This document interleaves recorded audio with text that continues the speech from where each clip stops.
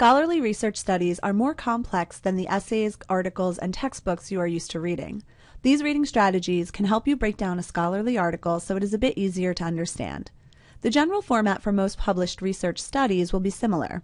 Typically, there is an abstract at the beginning of the article that summarizes the study, including a brief statement about their results or conclusions.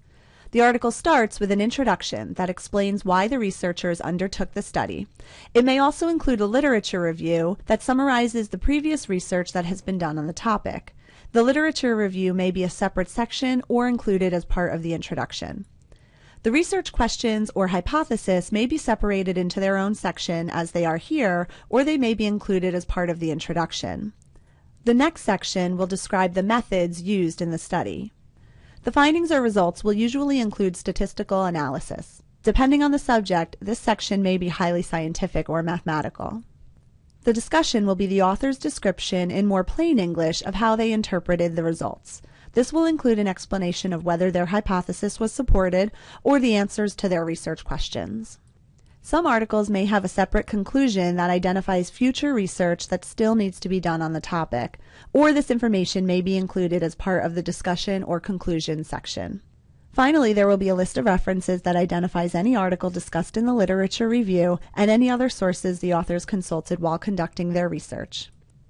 The entire article can be quite lengthy, so you might not want to read it from beginning to end the first time around. You can use the article's organization to guide your reading and break it down into manageable chunks. Start with the abstract because it will give you a general idea of the research question and the results.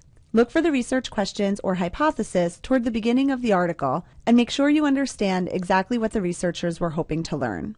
Then, jump to the discussion section so you can immediately find out what conclusions the authors reached after conducting the study. If there is a separate conclusion, read that too. Now go back to the introduction to learn about the previous research that had already been done. The literature review may lead you to other studies that you'll want to read later. Any studies mentioned in the introduction or literature review will have full citations on the references list.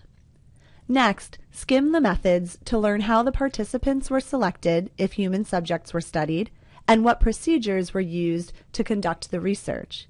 You can just skim it to get a general idea. The findings or results will be the most statistical part of the article, including charts and graphs when necessary to illustrate what the researchers discovered. This section may be highly technical, but try to understand the information that is being conveyed through the charts and graphs. Finally, reread the discussion. Now that you understand the entire study, a second reading of the discussion or conclusions will help you fully understand what the researchers learned. The references can be used to find additional sources on the same topic. Reading a scholarly article in this way can make it easier to understand a very complex piece of writing.